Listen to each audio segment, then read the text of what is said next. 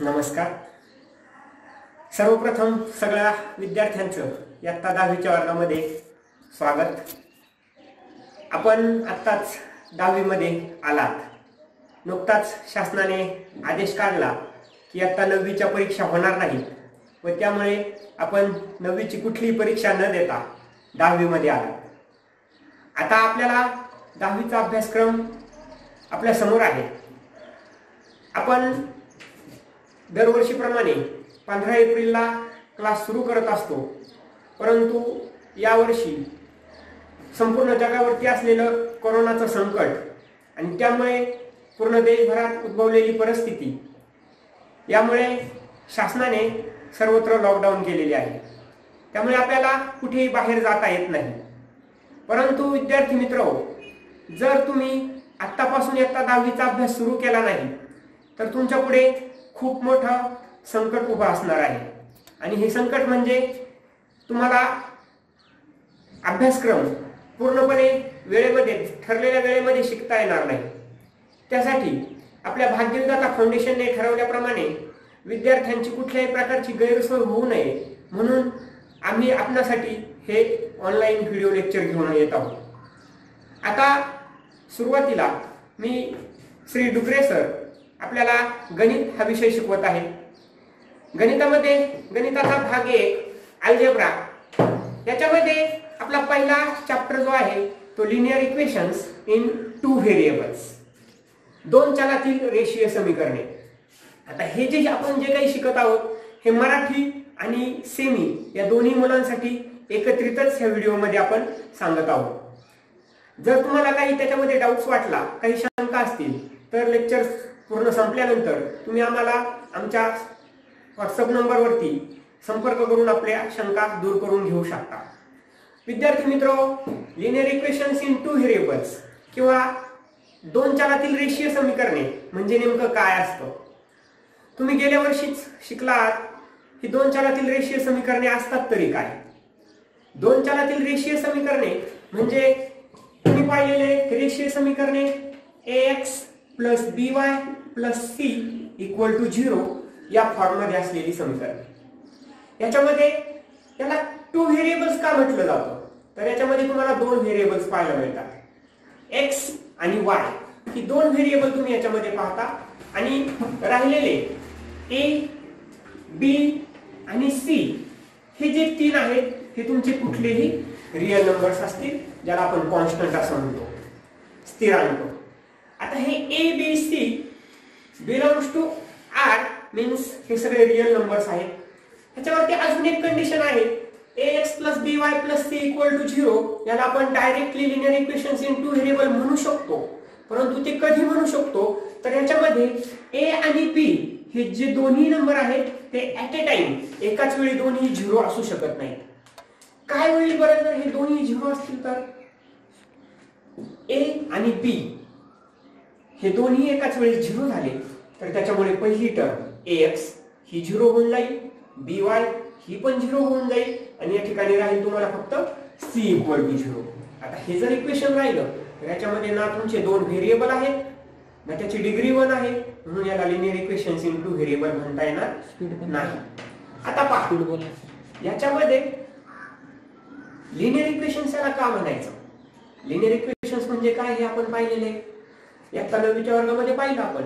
Linear equations कुणाला म्हणायचं की ज्याच्यामध्ये व्हेरिएबलची डिग्री ही नेहमी 1 असते. डिग्री म्हणजे काय तर व्हेरिएबल हे जे इक्वेशन दिलेलं आहे त्याच्यामध्ये डिग्रीचा हायेस्ट पॉवर जो असतो तो 1 असला पाहिजे. आता ह्या टर्म मध्ये जर तुम्ही पाहिलं तर इथे तुम्हाला पहिली टर्म ax आहे, त्याच्यामध्ये x ही व्हेरिएबल आहे आणि त्याची पॉवर किती आहे 1, त्याच्यामुळे याची डिग्री 1 झाली. दुसरी टर्म जी आहे ती by, त्याच्यामध्ये y ही व्हेरिएबल आहे, y ची पॉवर किती आहे 1, म्हणजे ह्या टर्मची डिग्री 1 झाली. आणि अशा पद्धतीने हे जे इक्वेशन्स आहे हे झालं लिनियर इक्वेशन्स इन 2 व्हेरिएबल्स. आता आपण ह्याच्या बरोबरच अजून काय पाहिलं मागच्या वर्गामध्ये की ज्या वेळेस तुमच्याकडे हे लिनियर इक्वेशन्स असतात हे सॉल्व्ह कसे करायचे, म्हणजे यांची उकल कशी शोधायची. तर ह्या समीकरणांचे सोल्युशन शोधण्यासाठी, उकल शोधण्यासाठी आपण वेगवेगळ्या मेथड्स इयत्ता 9वीच्या वर्गामध्ये शिकला. आता पहा, पहिले जे मेथड होती त्याच्यामध्ये काय केलं जायचं दोन इक्वेशन्स असायचे, त्यांच्या कुठल्याही एका व्हेरिएबलचे कोएफिशियंट्स जे ते सेम केले जायचे. कोएफिशियंट्स म्हणजे सहगुणक. हे कोएफिशियंट सेम करून आपण काय करायचो, एक कुठलाही व्हेरिएबल त्याच्यामधून इलिमिनेट करायचो. इलिमिनेट म्हणजे काढून टाकायचो.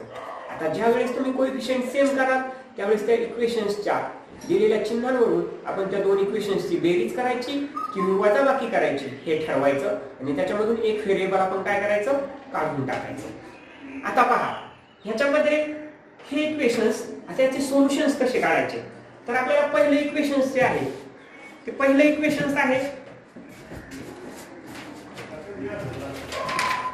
आता हे इक्वेशन सॉल्व्ह कसे करायचे आपण हे पाहूया. आपल्यासाठी पहिल्यांदा इक्वेशन दिलेलं आहे 5x minus 3y equal to 8 आणि दुसरं इक्वेशन दिलेलं आहे 3x plus y equal to 2. हे जे इक्वेशन्स आहेत हे आपल्याला सॉल्व्ह करायचे आहेत. आता हे सॉल्व्ह कसे करायचे, तुम्ही लास्ट टाइम पाहिलं की हे जे इक्वेशन्स आहेत हे सॉल्व्ह करताना काय काय करावं लागतं. पहिल्यांदा यांचे सहगुणक यांचे जे कोएफिशियंट्स आहेत ते ऑब्झर्व करायचे. आपण पहिल्यांदा हे सोल्युशन लिहिताना व्यवस्थितपणे हे दोन्ही इक्वेशन लिहून घेऊया. 5x minus 3y equal to 8. This is our equation number 1. हे आपलं पहिलं इक्वेशन, पहिलं समीकरण असेल. आणि दुसरं इक्वेशन आहे 3x plus y equal to 2. हे झालं आपलं दुसरं इक्वेशन. आता तुम्ही जर इथं पाहिलं याच्यामध्ये तर x चा कोएफिशियंट पहिल्या इक्वेशन मध्ये आहे 5, दुसऱ्या इक्वेशन मध्ये आहे 3. y चा कोएफिशियंट जर पाहिलं तर तो इथे दिसतोय तुम्हाला -3 आणि दुसऱ्या इक्वेशन मध्ये दिसतोय 1. इथे जर पाहिलं तर कोणत्याही व्हेरिएबलची कोएफिशियंट जे आहे ते सेम नाहीये. मग आता आपल्याला काय करायचंय, हे कोएफिशियंट सेम करून घ्यायचे. हे कोएफिशियंट सेम करण्यासाठी आपल्याला काय करावं लागेल, आता कुठल्या पद्धतीने करायचे सेम हे तुम्हाला माहिती आहे. जर दोन्ही कोएफिशियंट जे आहेत ते वेगळे वेगळे असतील, कोप्राइम नंबर्स असतील, तर आपण काय करतो, ह्या कोएफिशियंटने ह्या इक्वेशनला मल्टिप्लाय करायचं इक्वेशन 1 ला आणि ह्या कोएफिशियंटने इक्वेशन 2 ला मल्टिप्लाय करायचं. पण इथे जर तुम्ही पाहिलं तर इथं इक्वेशन 1 मध्ये y चा कोएफिशियंट -3 आणि इक्वेशन 2 चा कोएफिशियंट 1 आहे. म्हणजे तुम्हाला इथे एक सोपी आयडिया मिळू शकते की तुम्ही फक्त ह्या इक्वेशन 2 ला जर -3 ने मल्टिप्लाय केलं तर तुमचा y चा कोएफिशियंट दोन्ही इक्वेशन मध्ये सेम होऊ शकतो. -3 ने मल्टिप्लाय करा किंवा 3 ने मल्टिप्लाय करा, त्याच्यावरून तुम्ही ते दोन समीकरण ऍड करायचे, बेरीज करायची किंवा वजाबाकी करायची हे ठरवणार आहात. मग आता पहा आपण काय करूया, इक्वेशन 2 ला 3 ने मल्टिप्लाय करूया. मग इथे लिहूयात पहिल्यांदा मल्टिप्लाय इक्वेशन 2 बाय 3. इक्वेशन 2 ला जर तुम्ही 3 ने मल्टिप्लाय केलं तर काय मिळेल पहा, 3 3 जा 9x plus 3y equal to 3 2 जा 6. This is our equation number 3. हे आपलं इक्वेशन नंबर 3 असेल. आता पहा बरं, इक्वेशन 1 आणि इक्वेशन 3 ह्या दोघांमध्ये पण मला y चा कोएफिशियंट सेम दिसतोय का, इथे -3 आहे म्हणजे इथे y चा कोएफिशियंट 3, इथे पण 3 मिळाला. आता हे जर सेम असतील तर यांचे साइन्स चिन्ह आपण पाहूया. चिन्ह वेगळे वेगळे आहेत पहा, इथं मायनस आहे इथे प्लस आहे. हे चिन्ह जर वेगळे वेगळे असतील तर ह्या दोन्ही इक्वेशनची आपल्याला काय करावी लागेल, बेरीज करावी लागेल, जेणेकरून तुमचा हा जो y आहे हा ह्या दोन्ही इक्वेशन मधून इलिमिनेट होईल, निघून जाईल. मग आपण काय करूया, तिथं ह्या दोन्ही इक्वेशन्सची इक्वेशन 1 आणि 3 ची ऍडिशन करूया.